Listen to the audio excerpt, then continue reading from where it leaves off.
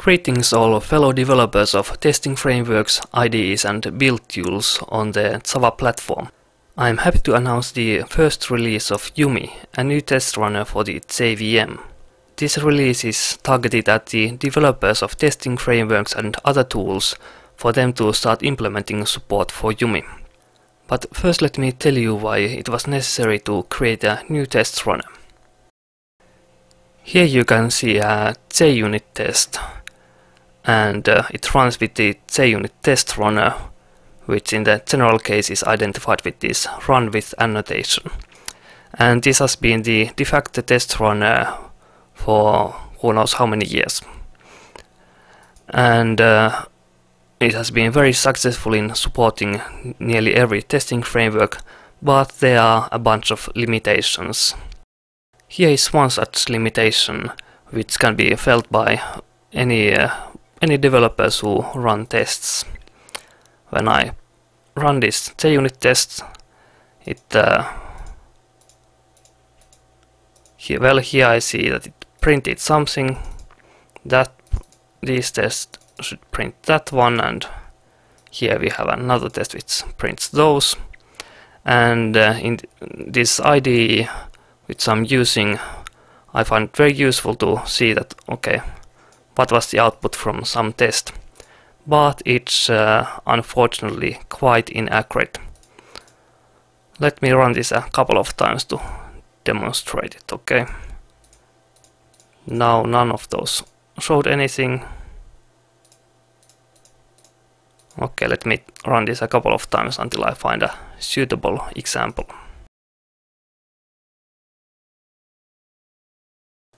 Okay, here you can see that when I select test 4 from the results, I can see what that test printed, and it's shown here correctly, but for the other tests I'm not seeing it. This is because the JUnit test runner does not support the IDE in showing accurately that what a test prints. And due to that, the IDE needs to just monitor the standard output of the test runner process, and that's not exactly too accurate when we are dealing with sub-millisecond tests. But now let's have a look at what the same tests would look like in Jumi. Here is a test implemented with Jumi. It's identified with this annotation which tells that which driver will be used to operate this particular testing framework. This is similar to the runner interface in the JUnit APIs. And let's run this test. For now we don't have IDE integration, which I'm hoping one of you will create, so I have a bootstrap class and a simple text user interface. Here you can see exactly that test 2 printed this and what all the other tests printed right inside that particular test method. And also this case we are outputting to standard output and error, and it happens right in the order that those calls are made, whereas with JUnit, where we have the same test, those happen in more or less random order.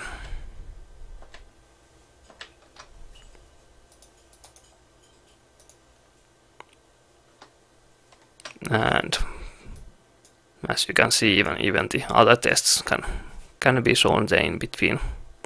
There is no happens before relationship between them. And Jumi achieves this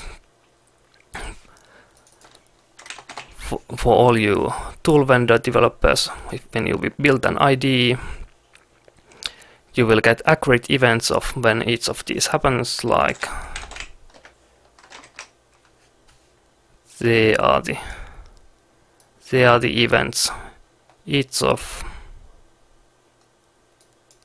these produced a event to standard output or error when it prints. The same way as there are events from when a test is started and finished. Another benefit of the Jumi test runner is that it supports running tests in parallel natively. Like here we have one test class. Each test prints something when it starts and ends for us to see that better, and then in between it delays for 2 seconds. And we have 10 of these tests. Now when I run this, Jumi runs those tests using 4 threads, and as you could see there, the first 4 came, and then step by step the others finished. And what I mean by native support for running tests in parallel: when the first 4 tests are started in parallel, they all print these lines, and then sleep, and then print the finished lines. And so they should happen in parallel, but here in the results we don't see those outputs intermixed. We see only what this particular test printed, and it's not interfered by what other tests print. And eventually each print operation will probably also come with knowledge of which thread and at what time it was printed. Still, one major reason for creating Jumi was that for some testing frameworks the JUnit test runner is not a good fit, due to some of the assumptions that the JUnit test runner has because of it having been originally created for the JUnit testing framework. Here is one example of such a issue. We have in this testing framework Spexy for the Scala language, quite similar to the Specs framework.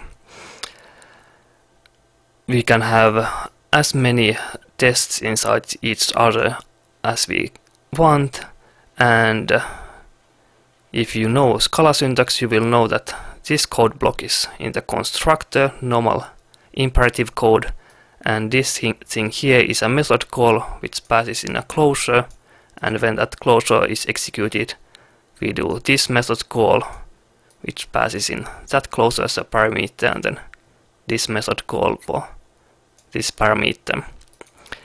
And this has the thing that, well, first of all, nesting, and secondly, we do not know what tests there are before the tests are executed.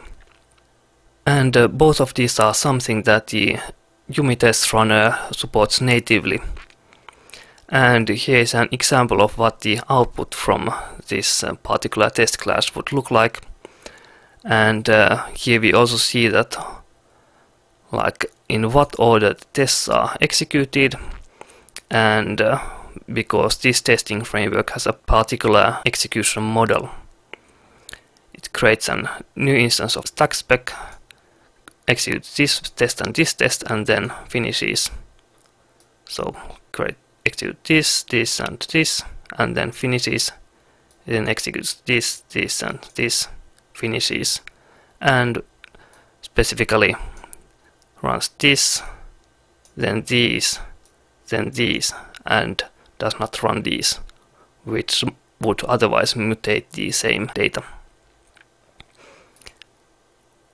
And the output from that can be received from the Jumi test runner makes it more clear that what is the execution model of this particular testing framework. Here is an example that what it could be like if somebody implemented a driver to run the Cucumber acceptance testing framework on the Jumi test runner. In Cucumber we have these things called features described in text files, and we have scenarios which have multiple steps. Each of these scenarios can be thought to be a test, and Here when we run it, we could have the outermost test called this feature addition, then that contains a scenario, and then that contains each of these 3 or 4 steps. And then we have these other scenarios with slightly different parameters, and each of those will be run in isolation in parallel. A testing framework like this would be a very bad fit for the unit test runner, and usually they have been implementing their own test runners for them to be able to show all of this relevant information. But Jumi can express all this so that the testing framework developers can focus just on writing their testing framework. They don't need to write their own test runner also, but they can use Jumi and benefit from the common tool support. If you are developing a testing framework, build tool or IDE, I encourage you to check out the source code from Jumi and look at the examples that it has. As an example of how to integrate a testing framework with Jumi, Jumi comes with this simple unit testing framework, just a single class, which shows how to call the APIs in the Jumi framework. So, reading the source code of this class and its unit tests is useful for understanding Jumi better. And IDE and build tool developers can from these unit tests also understand that what kind of events come from the Jumi test runner when it runs some test classes. Please come to the Jumi website and subscribe to our mailing list to learn more about Jumi and to ask questions at how to integrate your systems, your testing frameworks and IDEs, build tools and whatever to work with Jumi.